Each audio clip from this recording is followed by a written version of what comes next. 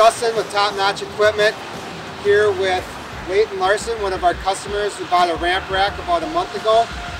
He was nice enough to come here and let us film a video of our Boss Snowrator loading onto the truck and how easy and versatile this ramp rack is on any truck, F-150, F-250, F-350, flatbed truck, how easy it is to use and put on and load equipment.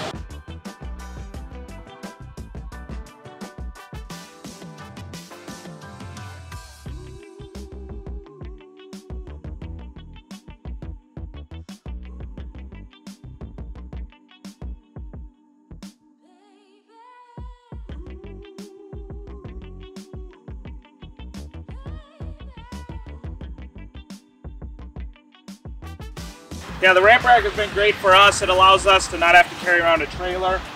We have the Toro multi-force with a plow on that, and we load that up right away. We also have a snowblower on that, so depending on the conditions, we can change out the attachments. There's enough space it allows us to bring a snowblower with. We're able to put salt in the back of the truck as well.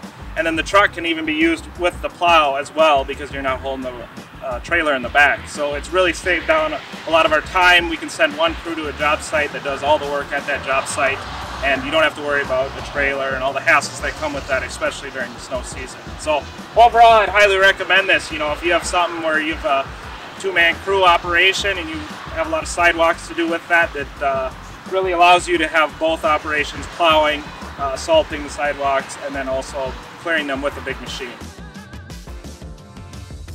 Layton here actually got the opportunity to work on installing this with one of our mechanics just to see how easy it is. So I'll turn it over to him, let us explain how long that took and also how easy it is to take on and off after the installation. Yeah, it was a super easy install. It took us about 2 hours to put on. Taking it off was easy as well. It has a jack in the front that you just lower by hand, and then the ramp works as a secondary jack, so it holds it up by itself and will stand on its own. It's about a 5-minute process to take off and on, a single-man job, so it's really easy. If you ever need to access the back of the truck, you can take it off pretty quickly. Cool. Well, thanks for giving us the opportunity to make this quick video. Until next time.